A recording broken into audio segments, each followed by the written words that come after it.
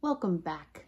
We are going to do another multiplication problem using our decimal checkerboard mat.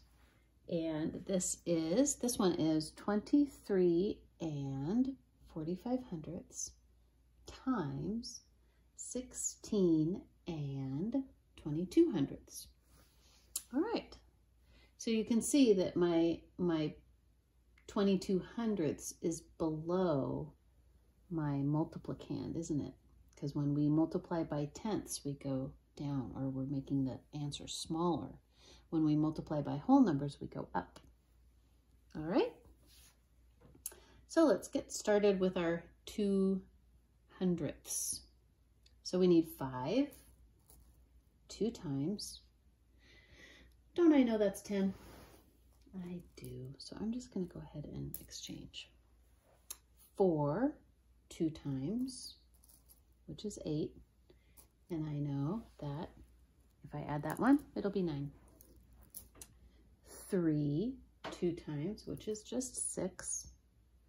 2, 2 times, which is just 4. Now we're going to go 5 times 2/10ths. So again, my answer will be below the multiplicand because it's going to be less than the multiplicand. So 5, 2 times, again, is just 10. 4, 2 times is 8, plus 1 is 9. 3, 2 times is 6. And again, 2 times is 4. Now we're going up, because here's the decimal, right? We're gonna move up. 5 times 6. Well, 6 times 5 is 30. Okay, so I could put 3 10s here, but that wouldn't be smart because we know that we have to just exchange for 3 and just move it over to a column. That's the carrying part. Now we're going to go 4 6 times. Well, 6 times 4 is 24. Plus 3 is 27. So I'm going to take this away and I'm going to do 27. 3 6 times is 18. Plus 2 is 20. Guess what? That's 20. 2 6 times is 12. Plus 2 is 14. So here is 14. And I'm going to take this away because we already added it. Now we're going to multiply by the 1, the 10, really. So we're going to go 5 1 time. 4 1 time. 3 1 time. And 2 1 time. All right, let's take a look at our partial products. All righty.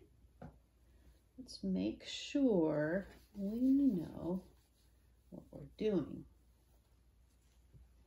I have to erase something.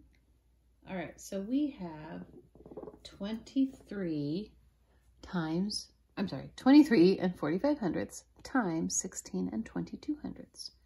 So we always start here in the smallest unit, correct? So 2 times 5 is 10. So we write our 0 and we carry our 10. 2 times 4 is 8, plus 1 is 9. 2 times 3 is 6. 2 times 2 is 4. So let's see what we got. We're going to look, and our first partial product looks like we have 4, 6, 9. Oh, look at that. So we have, I always want 1, 2, 3, 4. 1, 2, 3, 4. So our first answer, we don't need to really worry about the decimal point right now. We'll worry about that later. But we know that we have 4, 6, 9, and there's nothing here, right? So we got our first partial product. Let's find out what our second partial product is. It's also 4, 6, 9, isn't it? But it's moved up an entire level, which means everything is 10 times more. Okay, so now let's go ahead. We're crossing this one off. We are already done with that, and we're gonna go up a place value and multiply this whole multiplicand by this 2/10, which is what we did right here. So 2 and 5, 2 times 5 is 10. So we're going to carry that 1 again. 2 times 4 is 8, plus 1 is 9. 2 times 3 is 6. 2 times 2 is 4. Look, we have 4690, 46900. Everything's just moved over 1, which means it's times 10. And that's what this means when you move up 1. It's everything times 10. 469, 469. See? All right. Let's find out what our next partial product is. I see is 140 and 7/10.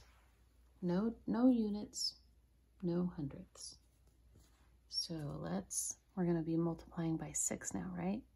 So I'm going to put a 0 here and a 0 here, because now we're multiplying by our units, which is 6.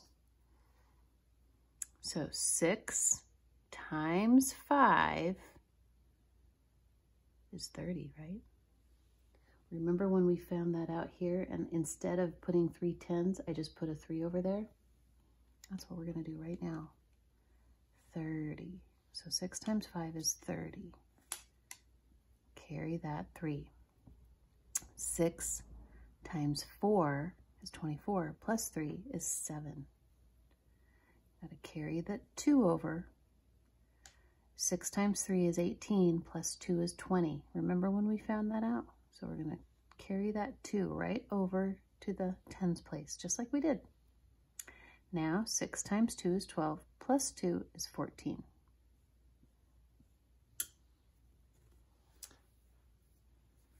And look what we have. 1, 1, 4, 4, 0, 0, 7, 7, 0, 0, and it keeps going zeros, right? Okay, now we've done our first 3 partial products. Now we're going to multiply by the tens. And that's just by 1, so that's easy. But we've moved up. 1, 2, 3, 1, 2, 3. So now we're in the tens place. Well, 1 times 5 is 5. 1 times 4 is 4. 1 times 3 is 3. 1 times 2 is 2. Okay, let's see if that matches what we have. 2, 3, 4, 5. 2, 3, 4, 5. And these zeros just show that you've gone up this many places. 0, 0, 0. See? Okay, now when we add everything together, it's the same as when we add our beads diagonally. It's the same. So here we have a 0, here we have a 9, here we have 15, 6 and 4 makes 10, plus 1 is 11, plus 5 is 16, plus 7 is 22. Wait. Let me make sure I'm doing that right. 6 and 4 is 10, plus 5 is 15, 16, 23. Goodness gracious. I've been doing videos all day. My brain is tired. Then we have 4 and 4 is 8, plus 2 is 10, 4, 5, 6, 7, 8, and then 3. I don't know if that's right or not. Let's find out. All right, so I move things down diagonally. So there's my answer in thousandths. Here's my answer in hundredths. Let's move all my tenths together, all my units, all my tens, and all my hundreds.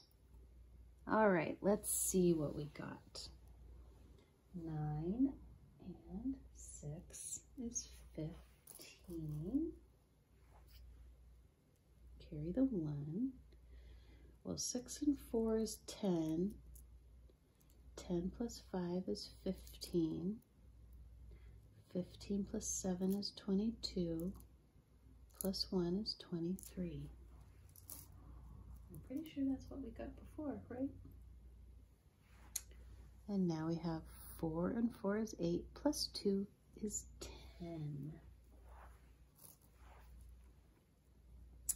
Now we have 4 and 4, which is 8. And 2 and 1 makes 3. All right, let's see what our answer says. 380 and 359 thousandths. Oh, looks like we got a winner. So we count over. Remember, we learned this before. We count over how many decimals or how many numbers are in the decimal place. 1, 2, 3, 4. And then we count over 4. 1, 2, 3, 4. That's where we put our decimal. It looks like we got our answer correct. 380 and 359 thousandths. Let's take a look again. 380 and 359 thousandths. Oh, it's fun.